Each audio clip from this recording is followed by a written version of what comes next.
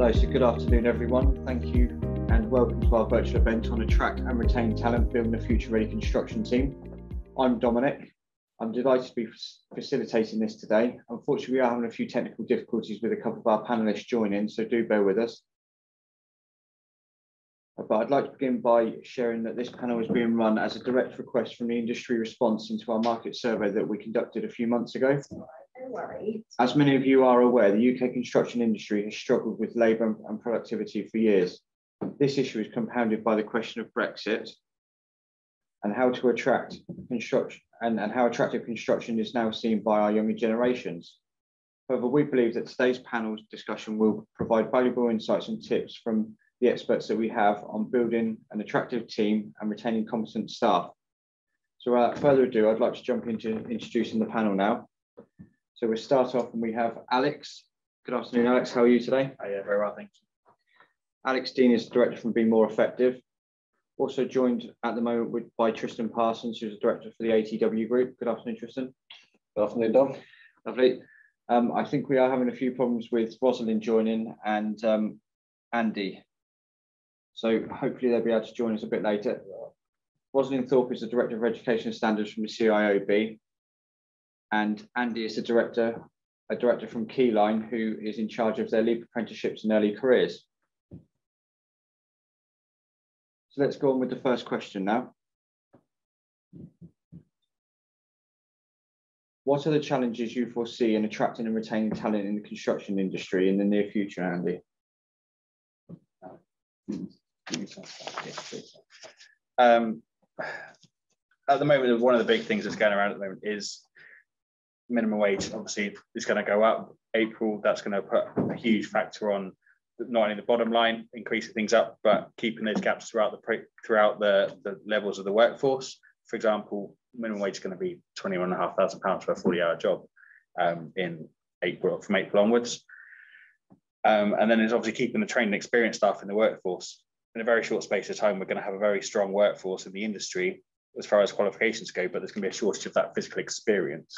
And it's how we develop these people, using the skills that we've got there at the moment to develop and bring through the qualified people to have the physical on-the-job experience as well. It's going to be a massive challenge. That's wonderful. Thank you very much, Alex. Just leading on from that, if I'm leading a team of, say, technical managers or architects and I'm struggling with growing, how can I assess and improve how I attract and retain talent that I need? Attraction and retention are very different things. Attraction, obviously bringing new people in, retention, retaining who you've already got in the business. The attraction itself, you need a job description, you need an advert, but you need they're very different things. Write your job description, go through the whole process of exactly what are we looking for. Build that job description, it can be 5, 6, 7 pages long. Build the advert as a result of that job description. Use that to be your short, snappy, like, this is who we are, this is what we're offering. And use that to entice people in. It's not just about the monetary side of it. Obviously, there is a financial aspect to all of that, but that's the obvious stuff. Look at things like meeting the team. Do they gel with? Can we get them into business? Can we get them to spend time with the people they're going to be working with? Do they gel? Things like that is going to attract and show the opportunity within the business. Then you go on to retaining them, show the growth, show the future, show the opportunity to keep them. A good advert will also show that, but that retention from once they're already in the business. You've got things like EAP, so employee assistance programs. They'll help you with retention as well. Things like perk box is one of them. They actually show 36% less absences in businesses that have got EAPs in place. Things like that are a huge factor in retaining your staff. Some brilliant insightful thoughts there. Thank you very much, Alex. I see Rosalind has joined us now. Hi, Rosalind. How are you this afternoon? Yes, I'm fine, thank you. And I do apologise. I had some problems getting in. That's not a problem at all. Okay, so I'm just going to start off and fire a question at you now, Rosalind. So why is the industry struggling to recruit and retain competent people? Yeah, I think part of that is about the image of the industry. So we don't have a high profile in terms of some of the more interesting things we do. To the general public, they see us as, you know, they get exposure to little domestic projects, and they think, well, that looks really like a horrible job, you know, and they don't see the bigger and more exciting things that we do, the hospital projects, the, you know, strategic infrastructure projects. And so there is a problem that that's not seen because it's behind boardings most of the time. And what is seen is a man on a roof with no harness and no hat, you know. So that's a problem. So it's somehow or another we do need to present a better image of our industry, you know, to give a really defined, clear image of it. Some of it is the business model, which is quite cyclical and exposed to economic downturns. So, you know, companies do go bankrupt quite often and people get made redundant. We lost a lot of people in the last recession. Over 400,000 people left our industry in the last recession.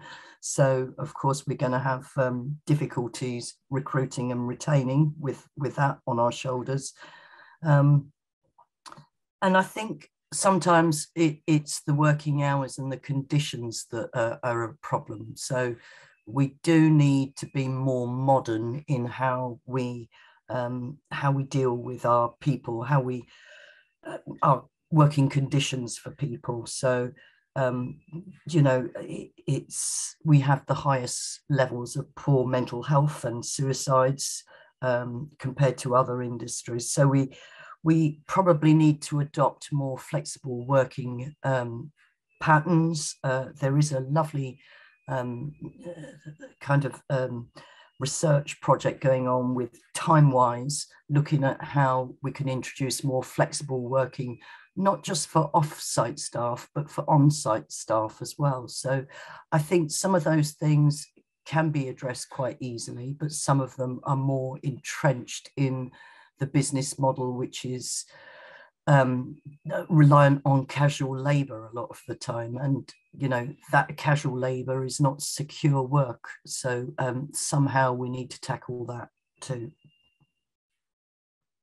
That's lovely. Thank you very much. I'm just going to move over to Tristan now with a question we have here. What strategies have you found in retaining top talent in the construction industry, especially niche skill sets where I may be competing heavily with others on?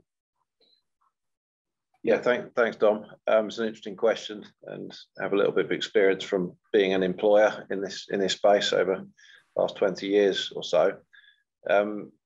Ultimately, it comes down to culture, which is kind of a bit of a fluffy word, but kind of a little sentence that kind of sums it up, is really the way we do things around here, and it's pretty important, very important, and it's a lot of how we sort of live and breathe in our organisations. That makes them unique, so that people can see there's a difference with a company, and that's attractive to them. Some of the ways that plays out. So one factor that found that attracts and retains people is growth and vision. If you've got a clear vision in your company and you've set out, this is where we want to get to in the future.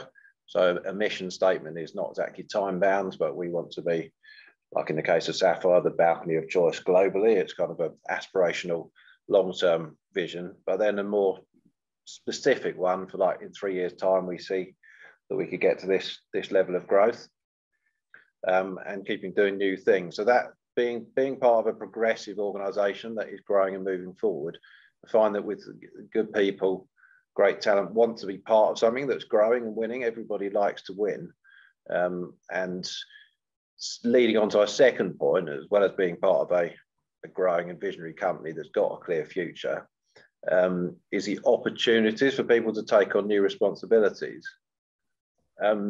Personally, I'm not a great fan of having sort of career progressions mapped out. I've never really done that with people that we've recruited. The way I tend to say it is, we don't know what opportunities are going to come up. This business is constantly moving. We're not standing still. All I can say is that definitely some great opportunities are going to come up, and the best people that are in the right place at the right time will have those opportunities to step up. And I find that more inspiring for people than necessarily knowing I'm always going to progress in this set method. and to see colleagues that have been able to step up through it, and cross training is a pretty important thing. We probably don't do enough of it, but somebody that's moved from one department into a completely different department actually strengthens the organisation, because when you come new into a department, you kind of say, why on earth do we do it this way? And they're like, yeah, I don't know quite, we've just always done it that way.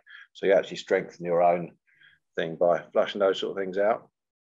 So personally, that's what I kind of do, is not having the career path, but giving people opportunities by progressing the company and constantly trying new things, even if there's a bit of uncertainty around them. Thirdly, this one's probably a bit of a contentious one in the construction industry, but personally, I'm a big fan of the remote working and flexible working. I think certainly in one of our newer businesses that we started 3 or 4 years ago, the Mydec business, I think probably half of our staff would leave effectively if we kind of took away that. We started before the pandemic with providing remote work. And if you want to make that work, there's ways. Rather than just saying we did this before and it worked well when we were all together, and now we're kind of remote, it's a bit difficult. We can't see what people are doing. We kind of wonder how hard they're working. If you actually want to make it work and a bit creative about it, we did a survey of our people and said, what do you see as the advantages of being in the office? What do you see as the advantages of being remote?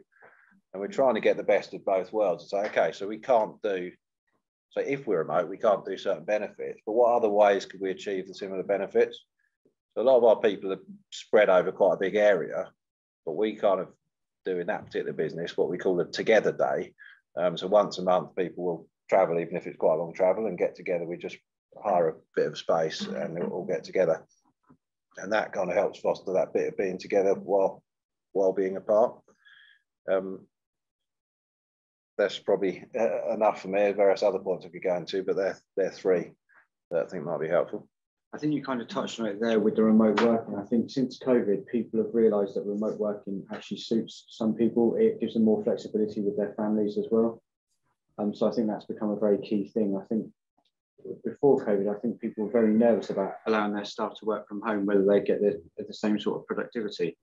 And I think when COVID hit and it forced companies to actually do it and move into that way of working to continue their business, I think it really showed that, you know, people do want to work, people do want to be proactive and actually put the best they can in.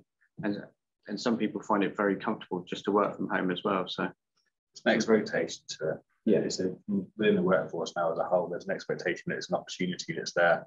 As we say, COVID moved things forward. We were talking about it earlier. COVID's moved things forward, and there's that expectation that we need to be offering people the flexibility. It's almost irrelevant what we want from a candidate. We're in a candidate market at the moment. Employers can't lay down all the rules. We have to be a bit flexible to what candidates want and expect from us as well. Agreed, completely. And in construction, it's obviously harder with people kind of out and about in different locations, not always sat at home. But we have the same with like sales force that are out and about traveling. One of the key things that we do across the business, whether you're in the office or out of the office or remote, is the daily huddle. So there can be a different amount of people in a team, but that very much fosters that team relationship, that you're not on your own. There's a human connection, and we have up to 15 people on some of those huddles, but they're very brief. And whether you're out on the road, sitting in your car on the side of a road, or out on a site, or you're sat in your home office, or you're in the office together with other people, even when there's multiple people in the office, they get joined from individual screens, so you're all the same. And in that huddle, you know, one of the ones I'm mainly involved in, we just do 3 things for each person. What's a positivity? So what's a bit of good news, either personal or something good that happened at work yesterday? What's your main focus for today? And is there anything you're stuck on? And that can be done pretty fast paced in like 30 seconds per person. But it brings out some good stuff. If somebody's stuck and somebody else said, oh, no, we can help you on that, or I'll stay on for a few minutes after the meeting finishes. That's really good at connecting people wherever they are. And I think that's better done for people dotted around remotely, then it's harder than in an office when you kind of have to, everyone walk to the same place. Indeed, and to be fair, I think that also makes everyone feel very included and very inclusive in what they're doing. So you do still feel a team, even if you're not actually sat around with each other as a team. So you also get from that aspect as well. There's what people need and what people want in the environment to get the best versions of them. You'll find people, if you put people in one room and say, running code groups talk, they won't have the confidence to do it. sometimes being on Zoom, Teams, being at that little bit of distance gives people the confidence and the ability to open up and then share those things, whereas they just go into their shell if you put them in that environment where everyone's sat around together, almost stage fright, if you like, for use of another word. And the other thing, linking that with retaining people, we've had some good staff who, for obviously personal reasons, have had to move overseas. I know one of our Sapphire people moved to the States, and one of our Mardit people moved to Mozambique, I think it was. And we've been able to recruit some people from like the Philippines to do certain jobs. And with this remote and Zoom, they're joining those daily huddles just as if they were sat in the next desk to you. So that is actually getting talent from wherever it is in the country or in the world to be part of your team. And that's very powerful. It's the flexibility. You're looking for the skill set. It's almost irrelevant where that person is. With technology in this day and age, that if you get the right skill set and have the willingness and the desire to be flexible, you can bring them into a business. Indeed. And a similar kind of comment around that about attracting and retaining top talent. We kind of have two recruitment tracks where you either find a good person and shape a role to suit that person, which I'm very much a fan of, versus the side of, we've got a job role, here's the pigeonhole, here's exactly what it looks like, let's try and find someone that fits into that pigeonhole, which is the kind of job description route. But I'm quite a fan of, if you're recruiting for a certain role and you find someone you think is good but they don't fit that role, why not kind of, very much a fan and believer in the kind of personality profiling stuff. And the one that I find most valuable is the one done by Gallup, which is called the Clifton Strengths model. And then actually building a role and saying, actually, we haven't got a role, but actually you could be really useful in this team and actually do a bit with that team. And we find that's really powerful. That person thinks, actually, you've understood me as a person and you're helping me spot what I'm good at. That's a really positive framing, that Gallup thing. It's sort of, you go through your life being told, oh, you're not very good at this, you need to improve at that. This is kind of taking it the other way, saying this is your unique set of strengths. That's very attractive to people. And that goes back to the retention again, and you're valuing the people, that you're showing, you're highlighting to them the value and making them feel important for the skill set they've got. And that's a massive part of retention. If people feel that they're valued by a business rather than just a number or in to do a specific job, they will stay. You will keep hold of the staff and the strengths and the skills within your team for longer. Yeah. So just moving on from that slightly, Tristan, you're talking about how flexible Sapphire are and the ATW group as a whole. Just a particular question, I understand that the ATW group has a very high NPS score and staff retention rates. How important are they, and do construction companies achieve similar to this? I can't speak for other companies, but in terms of the 4 companies in our group, yes, correct. We have a NPS score of 70, roughly, which is, I believe, sort of world class. That's, for those that don't know what an NPS score is, you're asking 100% of your people, would you recommend ATW as a place to work on a scale of 1 to 10?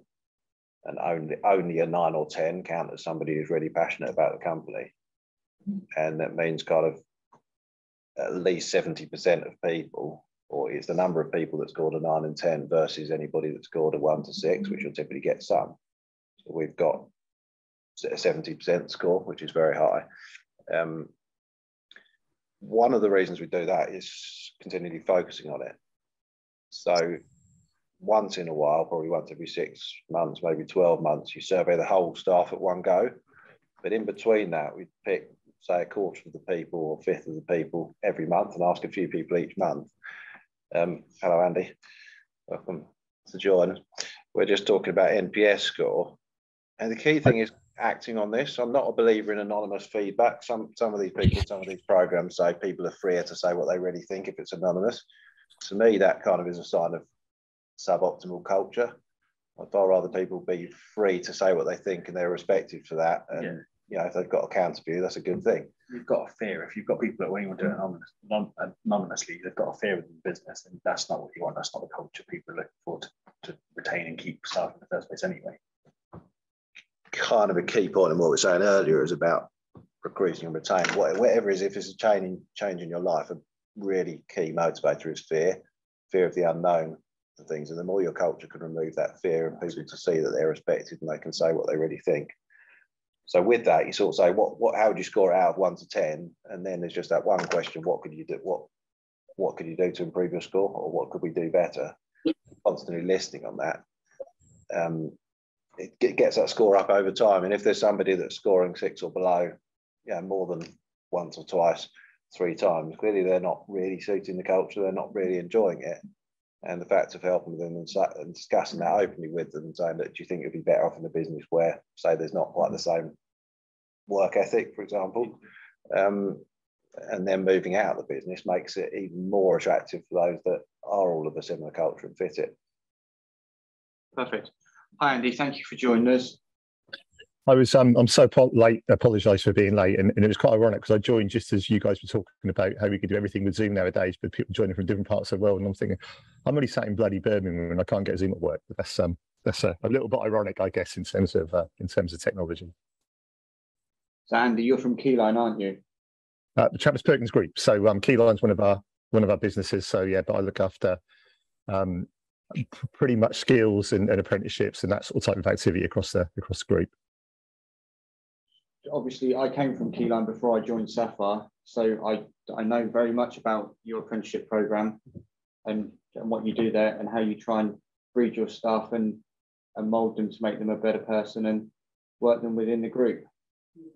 Yeah, I think one of the things in terms of retention and keeping hold of colleagues, one of the things that's really important to understand about apprenticeships. So, most of us think of apprenticeships as young kids out of school, go and buy the tartan paint and sweep the floor and make a cup of coffee. And maybe sort of 30, 40 years ago, there was some truth in how apprenticeships were, but apprenticeships are transformed nowadays. The apprenticeship reforms which came into play in 2016, the introduction of the apprenticeship levy really changed that.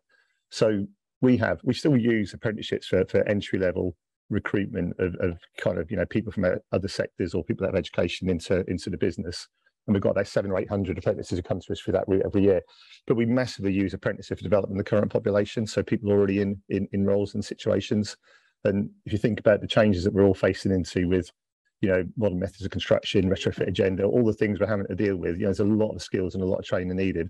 And we use apprenticeships to upskill people in those areas who are already in the business. And from a retention point of view, it's quite fascinating. So as soon as we put somebody on an apprenticeship who's already working for us, if you look at the stats, that chance of leaving half almost overnight. So we retain a lot more people by giving them the development, the training that they need to deal in the modern world. And the reality is giving them a formal qualification in that, which is what an apprenticeship is nowadays. Makes a massive difference. So that's very much my world.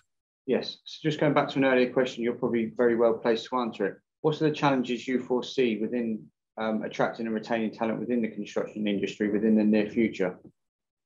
Well, we have to understand, don't we, that the reality is that we're an aging workforce, it's an aging population, we're all getting older. I've been doing this since I was a kid, since I left school at 16, and I'm not by any means unique in that. And the reality is we don't have the number of young people joining the sector that we need.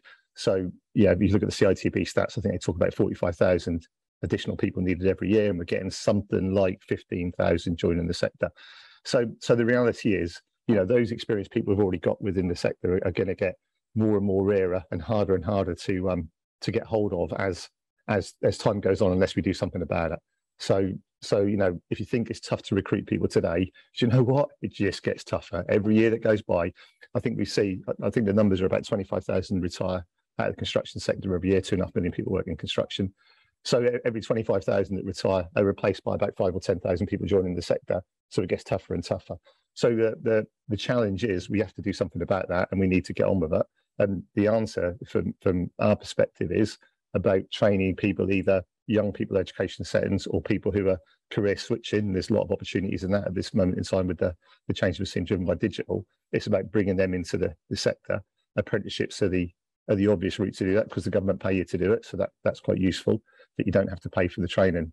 But as a construction sector, I work in construction supply. We're not great at it. Construction sector aren't great at it. We're just not developing enough people to deal with that kind of people topping off the top and retiring. We have to address that need, and we have to address it quickly. If not, the whole ability to attract and retain just gets tougher and tougher and tougher. Wage rates escalate as the war for talent just gets harder for all of us, unless we bring more people in. That's perfect. You touched on about 25,000 people leaving the industry every year. I think one of the major problems with that is the 25,000 that are leaving, they don't seem to be imparting their skills on the 5,000 that are joining. So there's a massive gap as well within the actual skills that are coming back into the industry. Yeah, and it's 25,000 retiring. So if you look at those leaving, it's an even bigger number. So those are just the ones who take the pension and kind of walk away. So the number of people leaving, I think, is about double that, or it might be slightly more. So yeah, it's a big issue. And you're right. The irony is that we've got a lot of people in the trades who would really like to pass those skills on.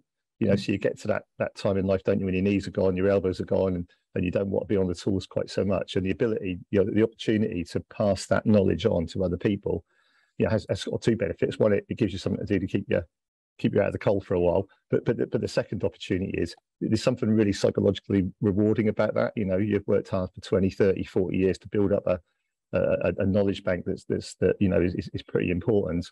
The ability before you go off and start pushing up daisies or whatever you're going to do to pass that knowledge on to another generation, for they can take that mantle and kind of run with it and do it.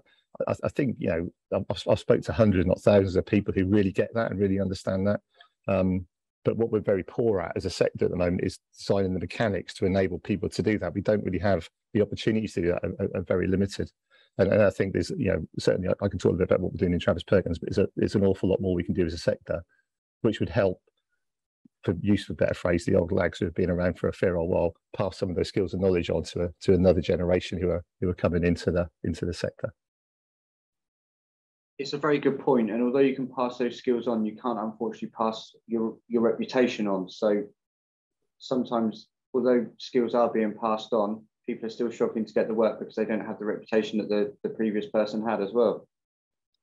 Yes, it's an age-old problem, isn't it? So the whole father and son kind of structure of SMEs within the sector is kind of always sort of had an element of that to it. So I think it's difficult, but there's no reason why we can't teach another generation of young people the skills and knowledge that exist today. And there's pockets of that everywhere. I'm sure you guys see it all the time.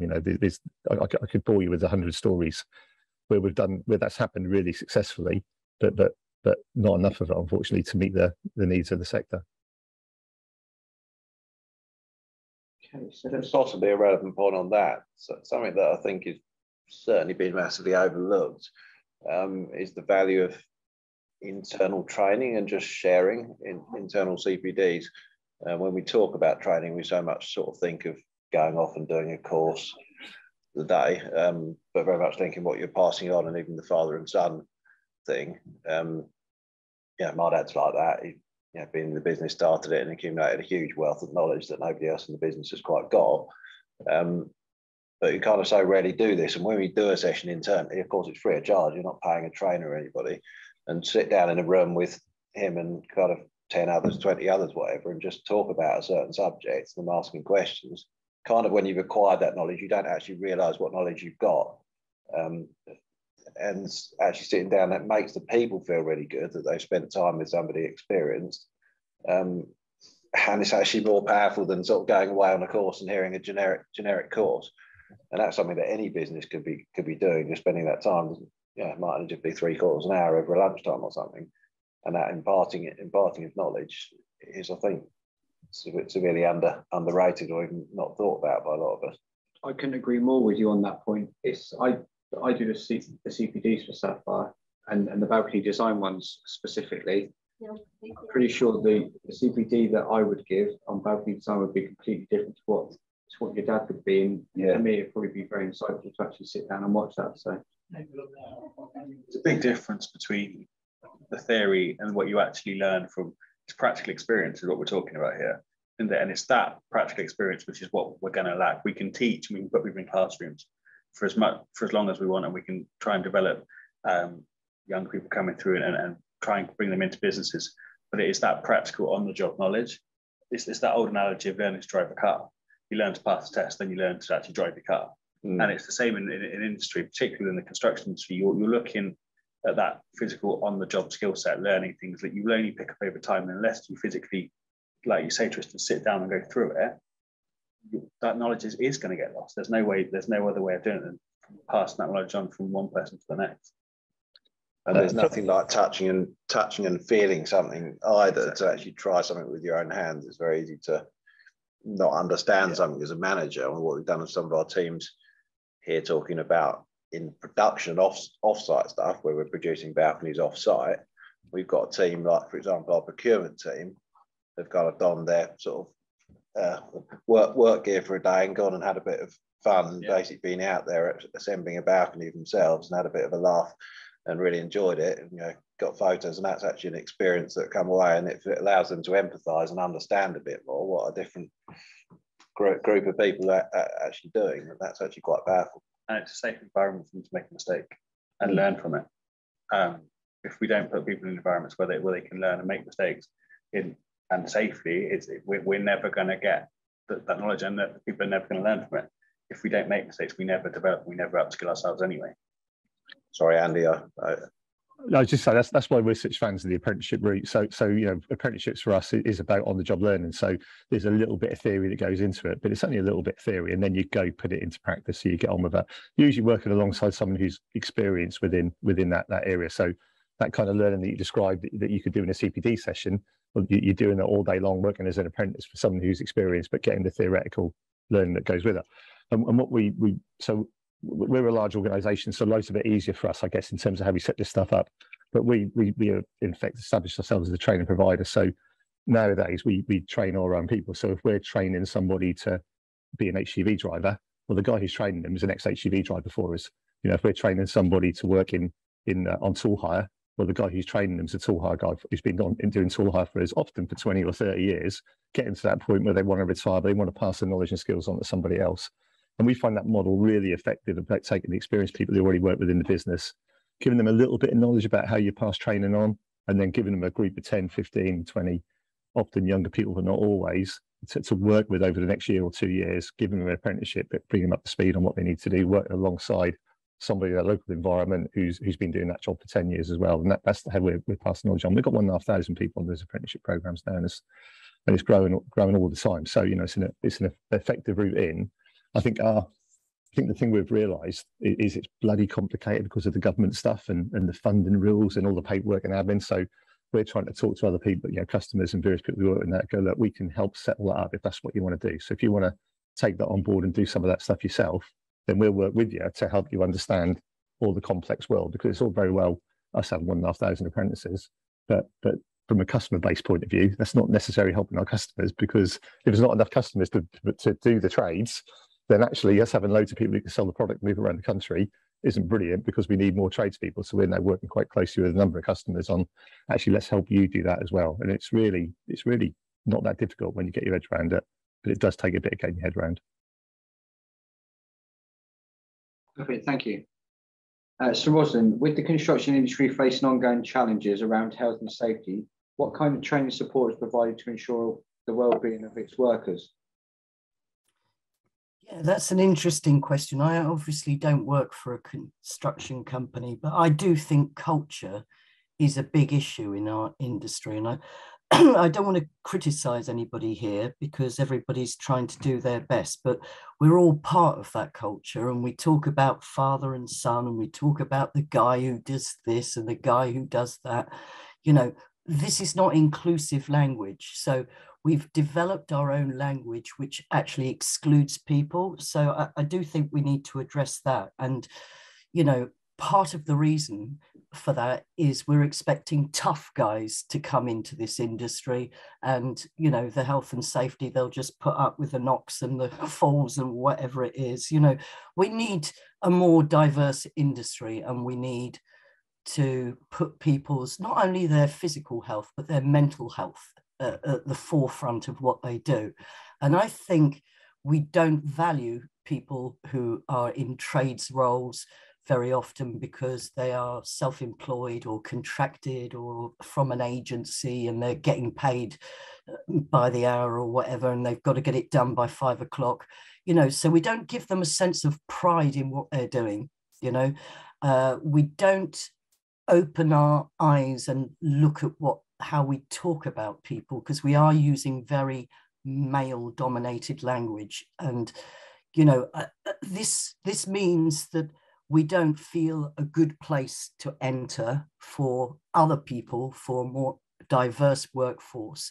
And actually, this is crucial to safety. It's crucial to whole life safety, so that we have a sense of pride and a sense of we're building something that's safe and comfortable for people, and a sense that we are valued in the workplace. So I do think our main challenge in terms of health and safety is the culture that we're all in. We need to overcome that and to develop a different mindset towards it, to value people, to say, oh, you've done a really good job there. That's amazing, what that piece of bricklaying or plumbing or piping, whatever you've done, it's an amazing piece of work and you should feel a strong sense of pride in it. So I think we're an industry that lacks confidence because we've always, well, for the past 10 years, I would say, we've been chasing money and time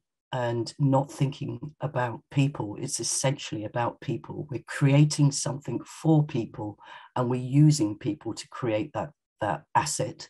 So, you know, we should be thinking more about people, and certainly we need to develop a new language to talk about what we do, you know, because I know many of our apprentices will be males, you know, but if we keep talking about guys and stuff, we're probably not going to change that very quickly. I have to say there are quite a lot of initiatives within the construction industry now for women within construction. I think it is very much changing. And I think people are seeing that the work that women can do is no different to what a male can do. Yes, there might be slight differences on how many bricks they can carry, but that's not the be all and end all. It's the actual end product of the work. And I think it is becoming very, very it is, but when we know that we've got somewhere, we won't have women in construction groups, because you don't get women in media groups or women in journalism groups, or, you know, we will know we have success when we no longer need to have women in construction groups. You know, it's not a good sign, really. I couldn't agree more, and I think it's a massive opportunity, isn't it, in terms of when you think about attraction into the sector and attraction into the industry, and it's a mostly, you know, it's a male orientated sector, and most of our attraction is about males joining the businesses, and therefore you're only working with half the UK PLC. You then come on to the challenge of net zero in 2050, the challenge of, you know, where we want to go with modern methods of construction and different ways of building, and actually we need different thought processes, we need different ways of approaching it, and I think you're absolutely right. The broadening of you know, the population that make up construction is massive, and we've all got, you know, I'm as guilty as anybody about the language. I'm terrible, I know I am, but I've been doing this since I was 16 we all are kid. Even I am. It's part of it. When someone says someone did something, I said, well, who is he? And they said, well, it's not a he, it's a she, actually. Oh, okay. Yes, we're all radical, isn't it? Yeah. And interestingly, 40% of our apprentices are female, which is a real breakthrough that we're starting to attract females in. But when it comes to retention, our retention levels for females are lower. So they're keen to join and keen to come and explore and find out about the industry, but actually they don't so often stay, unfortunately, which is one of the things we're trying to, you know, really work out. What do you do about that, and how do we make it more attractive to stay? Is that the culture, Andy? Is that because they're in a culture that's very male orientated and they don't feel included in it? Yeah, without doubt. I was speaking to one of our apprentices, it was last year actually, but she works in a keyline branch, interestingly enough, who do civils, and she pointed out she's the only, so she'd been with us for about 4 months, early 20s. She's the only female employee in the branch, and she reckons about once every 3 weeks she has a female customer, about once every 3 weeks. So, you know, so her world is entirely surrounded by a male customer base and a male workforce within the branch she's in. And actually, in her case, we did hook her up with other female apprentices in similar situations, and we got a little network going, which helped. But you go, that's got to be pretty tough, isn't it? You know, kind of, you know, once every 3 weeks, I might see someone of the same gender to you know, visit my branch, but the rest of the time it's all male. So big challenge. Comes back a bit to that flexibility point that we kind of majored on earlier. We've certainly found that in our workforce that often it's the females that particularly need that flexibility of, you know, school trips and things like that. And so that's really attractive. And there's a huge amount of skills in those people that, you know, they might not be able to work such long hours, but often they're happy to work sort of out of hours and evenings and stuff like that to make up that time, and that's pretty valuable talent that you're otherwise missing out on when you're just expecting that full working day. There's a common theme of within recruitment and with employment across the country, across the world, of you're employing someone and they've got to work 9 to 5, they've got to do these hours, etc. At the end of the day, we're paying people, we're employing people to do a job. If they're doing the job, there's no reason why we can't offer them the flexibility. If they're delivering what we need to, they're delivering the results we want from them. Why are we limiting people to 9 to 5? Why are we saying you have to be at your desk at 9 o'clock, you have to be at your desk at 7:30, whatever that looks like? There's no need to do that as long as they're delivering what we want from them. And that, as we say, that flexibility comes into that. If we give them that opens up a whole new talent pool, a whole new sector of the employment market that we can then dip into and start having conversations and bring those people into the workforce. I think a lot of people now are looking on the industry as let's be more liquid, let's be more flexible, because that's when you are going to get the best out of people. So I know after what you were just saying about school runs, things like that, my wife is an absolute stickler for it, and her work know that there's no point calling her between 2:30 and 3:30 because she will be on the school run. But even on the school run, she'd be on a Teams call trying to sort something out. But it is nice to see how flexible people can be now. I think it does bring the best out of people as well, because you think, well, they're helping me to be able to facilitate my life and what I need to do, so I'm going to help them and put more back. So, but in a competitive job market, how should companies attract top talent, Alex? Everything we've just spoken about is the short answer. Is the flexibility, the bringing people in, it's the correct language, the culture. All of these things need to be highlighted. The reality of it is 20% of people leave a new role within 9 weeks of starting. If we don't get it right in the attraction point, we're only going to add to that stat, and we can keep attracting people as much as we want, but we won't retain them, we won't keep them in the business. So going back to what we've just said, it's the flexibility, it's the culture, etc. But we're also in a candidate market. We used to be able to put an advert out there and turn around and say, I'll get somebody come and apply, and we'll be able to go, thanks very much, that's the job filled. Pre-COVID, we were getting kind of 66% more applicants to an advert than we are now. We're only getting a third of those applicants come through. You've got to go and find these people. If we're looking for someone to come in for the apprenticeship, for the younger generation to come through, are we advertising in the right place? Social media campaigns. There's no point just putting an advert on, for example, a job board and thinking everybody's going to see it now. We need to be targeting people. We need to go and try and find the people we want to bring into the industry. The other side of that is, are we meeting the expectations? It's all well and good putting a job advert out there, but is it in line with what the market is expecting for that specific role right now? Are we looking at transferable skills? Are we bringing people in that, for example, are doing an assistant role that could then step up into the role we're looking for now?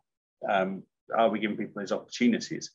There's nothing to say that somebody couldn't be doing an assistant's job now, and then they're ready to take that step up. They've been doing it for 5 or 6 years. Are we open to that skill set being moving forward? The transferable skills, can we bring people in to the business that have got skills from other industries and bring them over and utilize a transferable skill set? All these things we need to put into our adverts to attract the right people. If we're just looking for example, a designer, when we're looking for somebody that's done balcony design before, for example, we're in a very small marketplace. Yeah. We need to be able to open up to a wider talent pool and utilize the skills that are around. Touches back to a couple of the points we were making earlier, that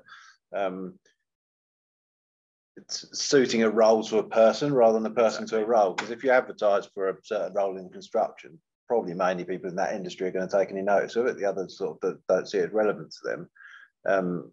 But what we do, I'm sure lots of other companies do it as well, where we offer existing staff like a bonus if they kind of recommend somebody else into the company, because everyone is kind of bound to have got friends or people they know or people they've worked with in the past that are in other industries. And if they recommend it, coming back to the culture point and NPS score, if it's a great place to work, a great industry to be in, and they tell some friends about it, and also they're incentivized, it's in their interest as well, and they bring someone in and you think this is a great person, actually they've got something to offer from a different industry, and then you say, actually I think you'd be really good at doing this and this, and actually shape a role to that person, that's how we kind of overcome that thing. And I think often these kind of limiting beliefs are in our heads. Yeah. We sort of think there's a shortage of staff, this is a major problem, when actually there's millions of people in the country sort of thing. It's just a case of like attracting them in. Yeah, Yeah, absolutely. And it's the other thing to bear in mind, if we put in adverts and putting job descriptions together to attract people, it's very easy to go, this is amazing, this is the best job in the world, etc. Build something, whether even when we're talking to somebody and trying to fit a role around them, we've got to stick to it. It's got to be accurate. It's got to be we need to be able to deliver what we're putting into these texts. Even if we're bringing somebody in a role we've designed saying this will be great for you, we actually need to be able to go, look, we said we'd deliver, this is where we said we are. We need to stick to it. And if we're not, then we're not going to be able to attract those people in. It's as simple as that. As much as we may turn around as within the industry, within the recruitment world in general, within any industry or sector, and say, this is what we think we should be offering, to a certain degree, it's almost irrelevant. In a candidate market, we've got to deliver what candidates want. If we don't do that, it's not going to happen. The market changes, the market switches. Unfortunately, for people in my situation, it's never balanced. You never get candidates and employers that control at the same time. You never get that level playing field. It's always going to be an employer's market where you can be a little bit more, this is what we want to deliver and people are going to take it, or a candidate's market where you need to deliver what they're expecting. We have to go one way or the other. And at the moment, it's in the candidate's favour, and we need to be able to manage that and be clear with the expectations and what we deliver as a result. So as I mentioned at the very start, this whole panel today has come about from the response to the market survey we did a few months ago. One of the key things that kept coming up was competency as well. So we've had a question come through and it says, is competency best obtained with high job offers, or is it about attitude and building competency as you go on? Yeah, massive fan of attitude rather than qualifications. Yeah. I was going to make this point about creativity as well, but it may not always be viewed as a kind of good place for some of those kind of artistically creative people. Yes, people that are creative with their hands will naturally gravitate to it, but more creative thinkers. I mean, what we ended up doing is actually setting up a separate innovation team where you're kind of recruiting people that have got a bit wacky ideas and don't fit the usual mold. And those people love working to that, and that drives an engine. There's so much innovation needed in this space, and sometimes people with completely different skill sets and kind of think, we did that in like the aerospace industry or something, and that's pretty valuable. And though people like to be in that space and the creativity, I think that's probably something that's missed out, that some of those people don't even think about this sort of industry. Yeah, absolutely. Yeah, it's the creativity, there's things you can bring in. The other thing about competency is competency can be shared from transferable skills. You have a set of competencies for whatever you're trying to deliver. If you talk to people and if you interview and ask your questions correctly and look for specifics, then you'll find a skill set that they might not even realize is there, because when you ask them for examples, people start to deliver, well, I've not done exactly that, but I've done this, this, and this, and you'll find their competencies. And as Trista says, you can build that into a job, and you can build that into a role for somebody and develop a role around somebody. Or alternatively, you might find that their competencies fit exactly with what you're looking for a specific role anyway. But if you don't, it's all about asking the right questions, and attitude over competencies is always going to be more important, because somebody's desire and want to build within a business is always going to be incredibly important. But competencies themselves, you will pick up people's skill sets and just asking questions around them anyway, and that's how you grow your team with the right people in the right place. So how can companies ensure that their employees are staying up to date with the latest employee needs, skills and technologies, for example, Tristan? Horizon scanning is an interesting one. In terms of it's worth people sort of just looking around and subscribing to one or two or three sort of different things. You've got that kind of feed of things coming through. So easy for sort of things to be happening and not keep in touch with that stuff. So keeping aware of that and attending sort of things like exhibitions once in a while helps keep you a bit interested and a bit abreast of what's going on. That was one thing that came to mind.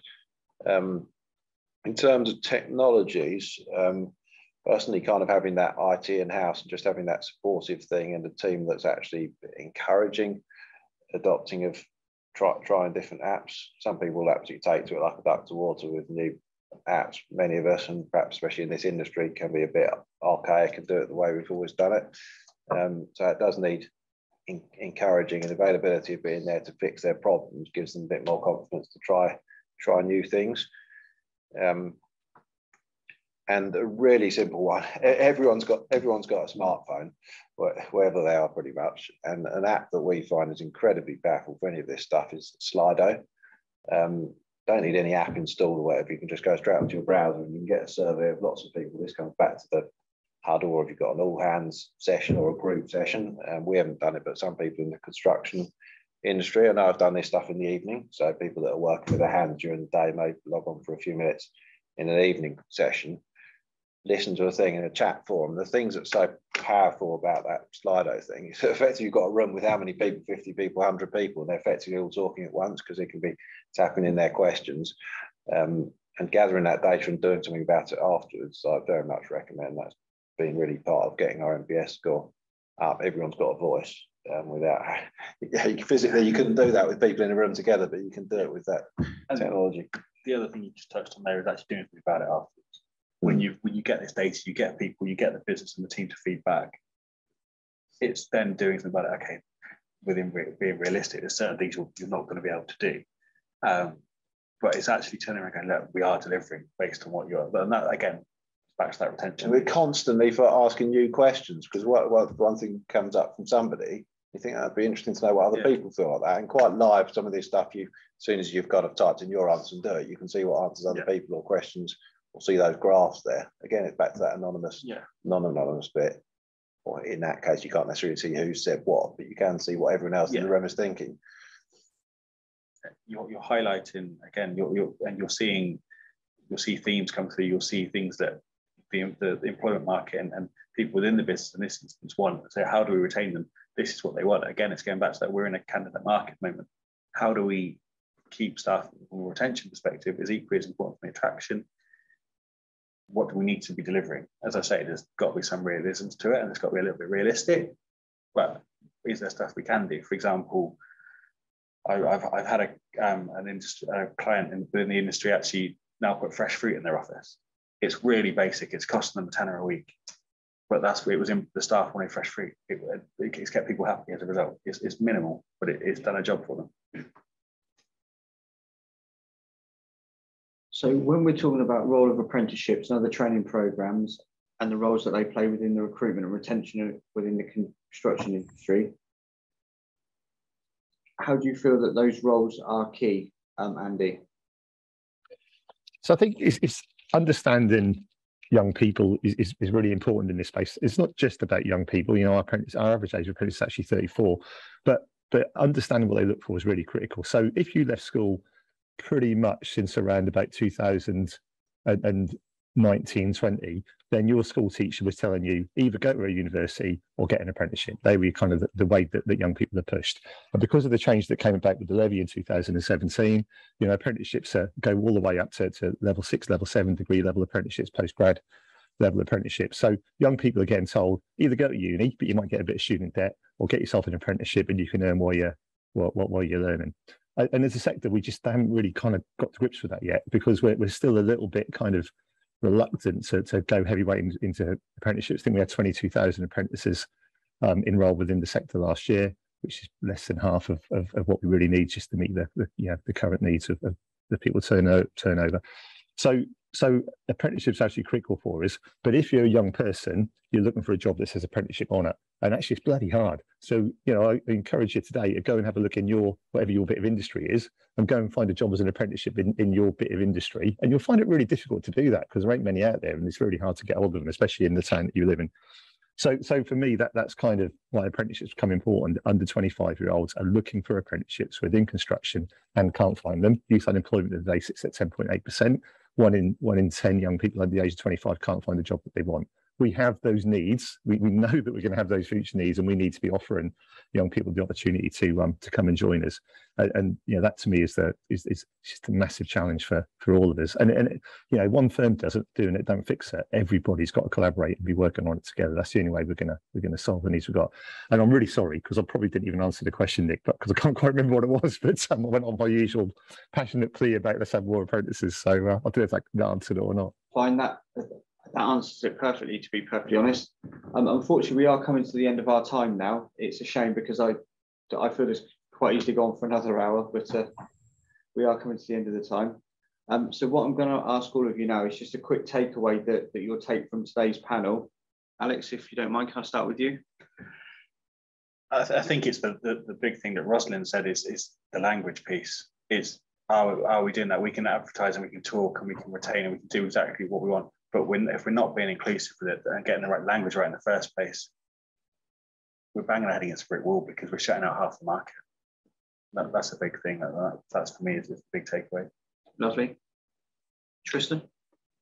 Just what Andy said just then. I'll be one of the many in the industry that's probably a bit guilty of not really understanding the apprenticeships or not really advertising it.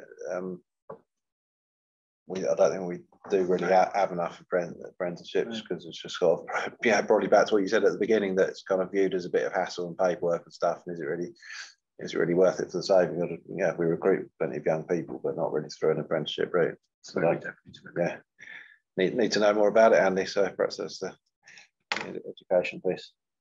Give us a call anytime. There is one thing I'll touch on that from what you were just saying there, Tristan. Although you don't necessarily have a named apprentice, I think what Sapphire do as a whole with bringing young people through and moulding them and training them to work in a certain way, I think is absolutely unique.